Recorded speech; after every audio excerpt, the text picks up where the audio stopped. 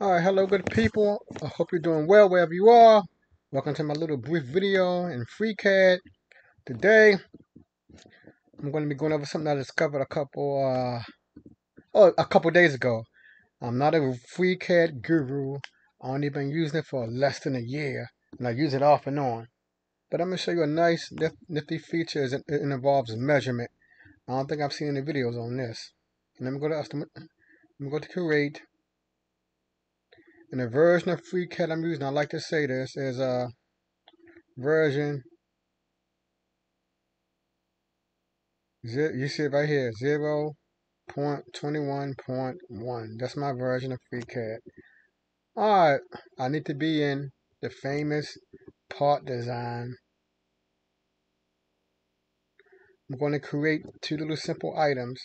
So I go here I create a body, create a sketch. I'd like to put it on XYZ because I'm used to that from, math class. Okay, it's on XYZ.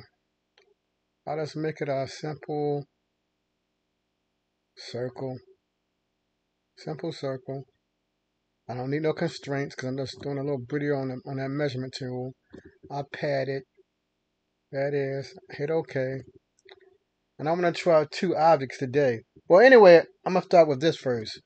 The two I want to use is right here. It's called measure distance. It's not highlighted, so it's working now.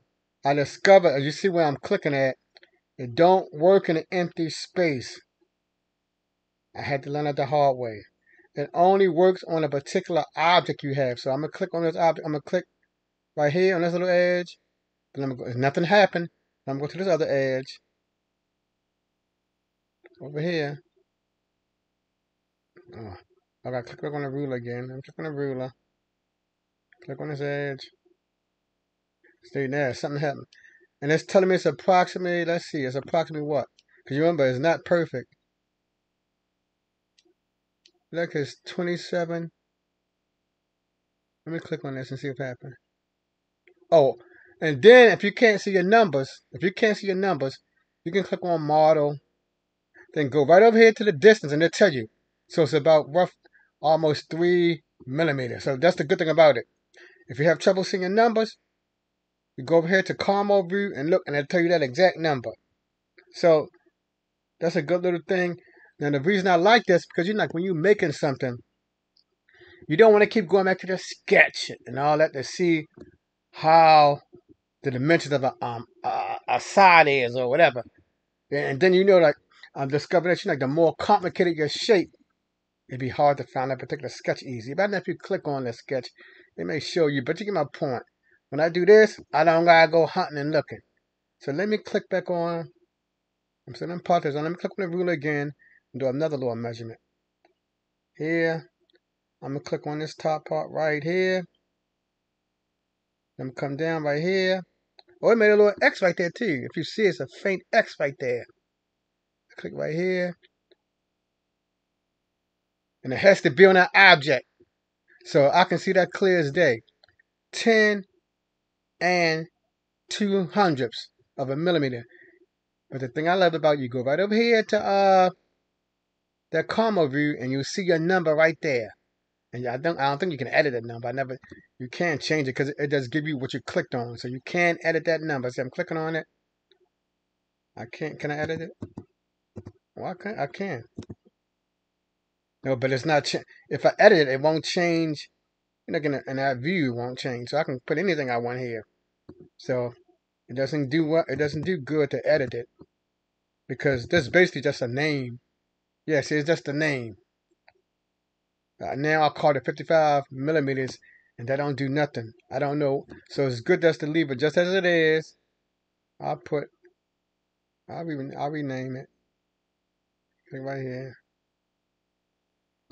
So it's no good to be messing with it, touching it.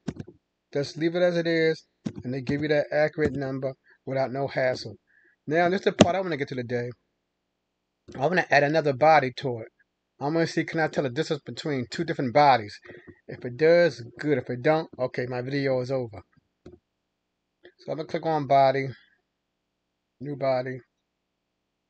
Add our new sketch. Choose number level XYZ again.